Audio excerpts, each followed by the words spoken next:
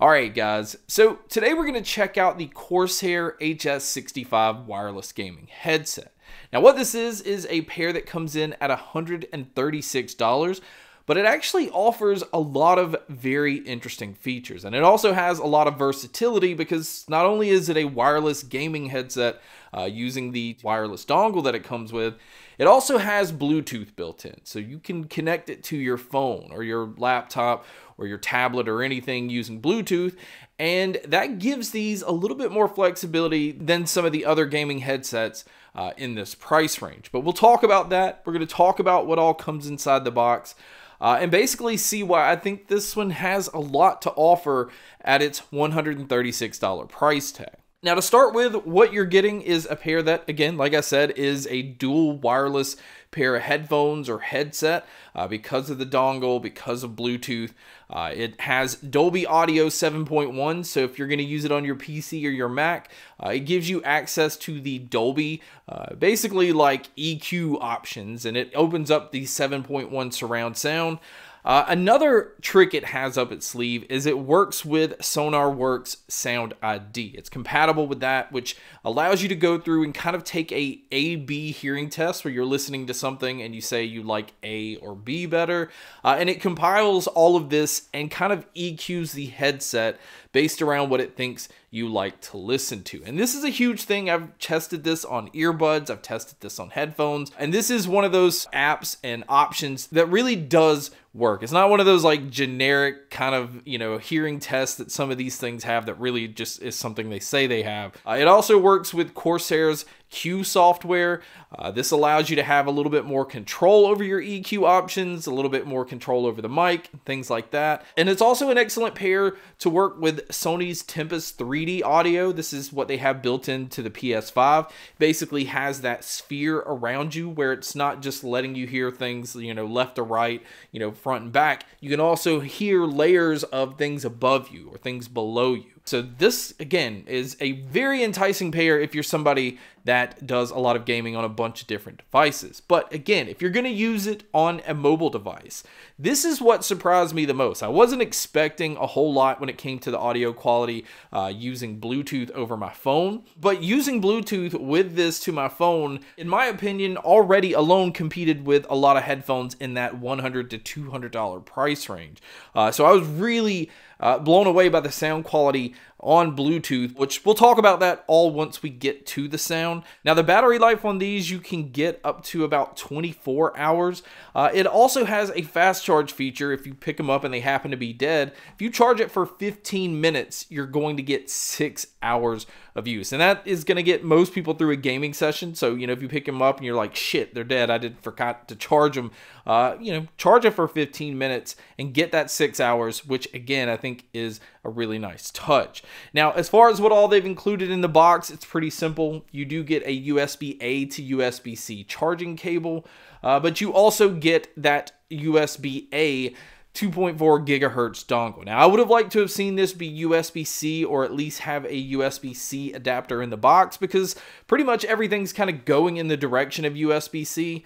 So in my opinion, having it just be USB-A seems a little dated. I think they're kind of moving along from that. Obviously, it's nice if you already have the adapter, but this may be something you have to buy extra just to get it to work with laptops like the MacBooks. Now, as far as the build and the design of the headset, it is extremely light. In fact, it comes in at only 275 grams.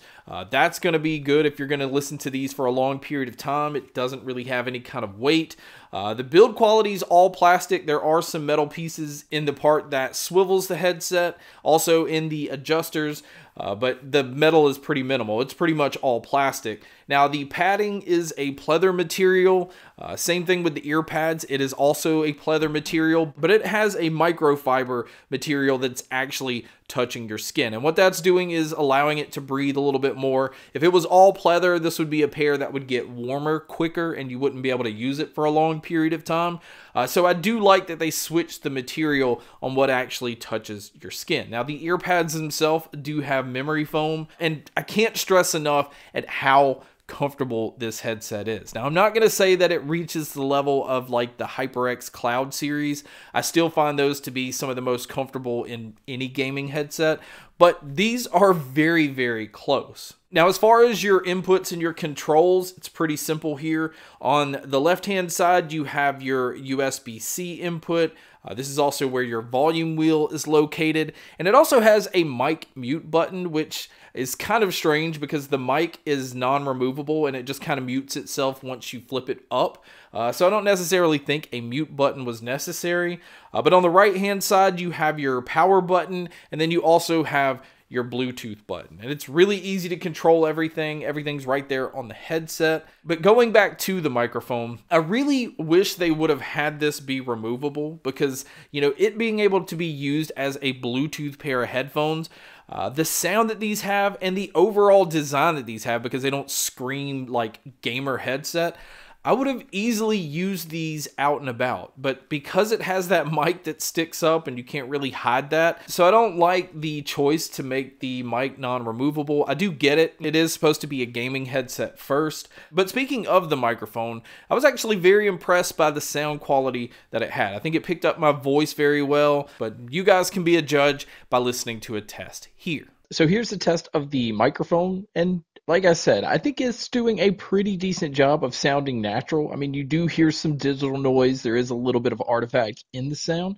but this is what it would sound like while using these while gaming. So now let's talk about the sound, because obviously all of the other stuff we've already talked about really doesn't matter if this pair doesn't sound good, and thankfully that's just not the case. They're using 50mm drivers, and they are getting the absolute most out of these that they can. I feel like the bass is very, very punchy, so, you know, it's great if you're going to be gaming and you want to feel explosions. But again, listening to music, it has that somewhat like subwoofer type feel.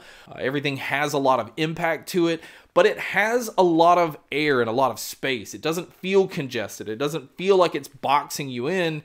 And the mids and the treble have a lot of room to breathe. There's a lot of detail there, which obviously for a gaming headset, you're going to want the mids to be good so that you can hear dialogue, so that you can hear like those subtle footsteps and things like that.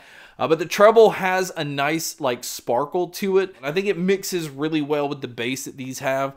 I don't feel like they're really holding anything back with this headset. And another thing is the soundstage and the sound imaging, because of the space that it allows in the low end.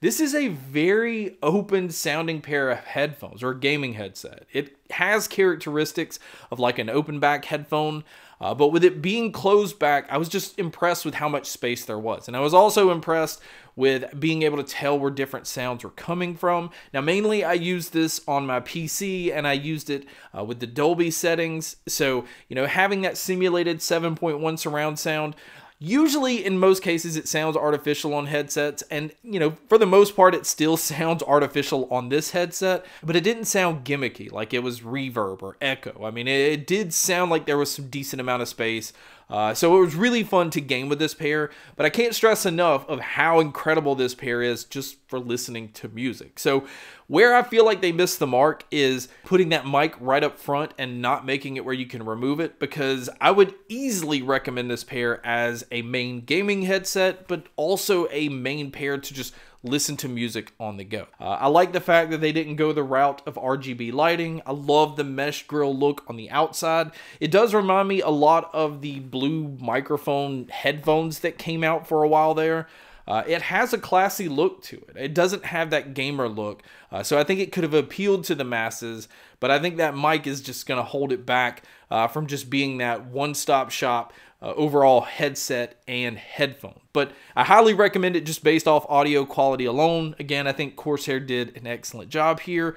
But guys, that wraps up my video on the Corsair HS65 wireless. Thank you so much for checking out this video. Thank you so much for checking out all the other videos. And as always, make sure to stay tuned for more.